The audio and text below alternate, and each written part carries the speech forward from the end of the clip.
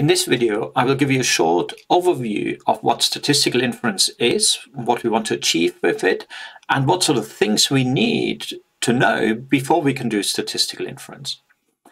So let's think about the following situation. You have a population of things you're interested in. Let's say the UK population. And you may be interested in what the average salary is, or what the sort of education is in the population, or perhaps how education and salary are correlated with each other in the population. So that is what we want to know. Let's look at a little scheme to sort of illustrate how that will work. So here we have this population we are interested in. Okay, so this is what we want to know something. We want to know something about. What we now need to figure out is, because we don't know these characteristics about the population unless you do a census, okay, you will never sort of know that. We need to figure out how we can learn about that. So firstly, before we continue, just to make that clear, in that population, there are lots of what we call units of observation. So let's say there's a guy called John. In fact, there will be many Johns, a Maria, a Mark. Okay, and perhaps there's also a Tim here, and there are lots of these. So each of these dots, lots of dots, which represents units of observation. So let's think about one of these. Let's think about John.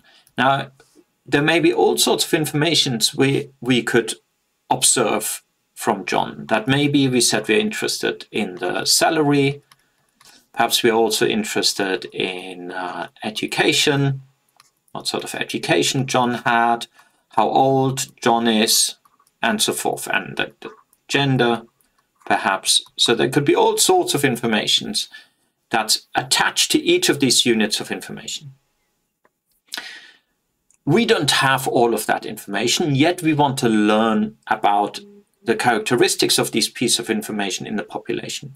So what we then do is we take a sample. Okay, so we do some random sampling. So we randomly select some of these units of observations, for instance, Tim. Okay, and they go into our sample. So Tim is in our sample, and there are lots of others, but not the whole population. And what we have in our sample is we have these units of observations, and for each of these we know whatever we have asked: salary, education, age, gender, for instance.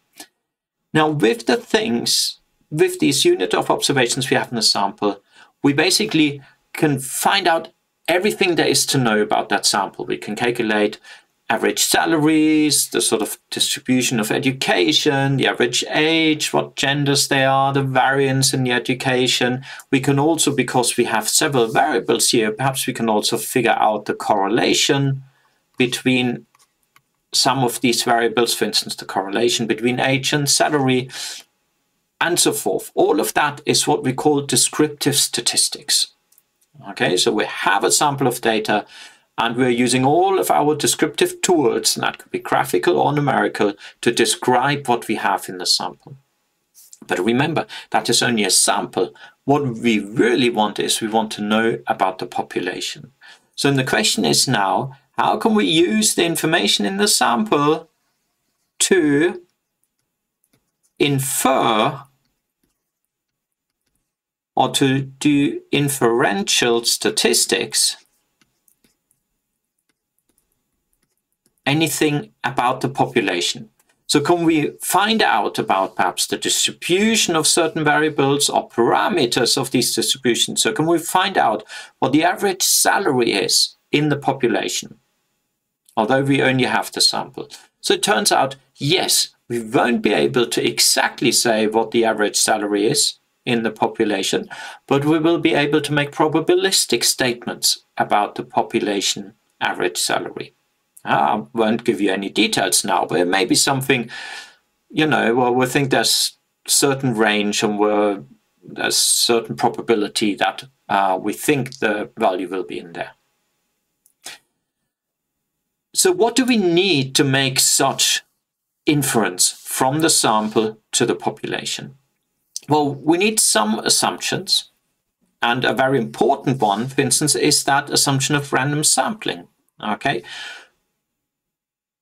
We need to assume that our sample is a good representation of the population. So hopefully we haven't only sampled people whose first name starts with T, like Tim.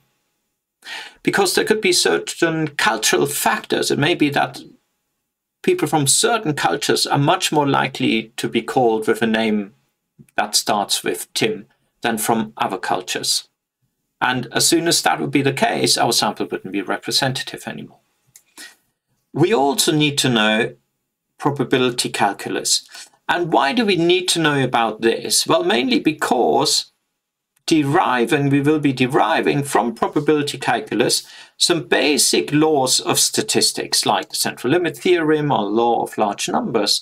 And it's these sorts of laws which we need to make this inference from the sample to the population. Of course, here I will not be providing any details of that, that's for later, but this is just to anticipate that basically for us to be able to go to inferential statistics, we first need to know descriptive statistics, because we need to be able to describe the sample which we have.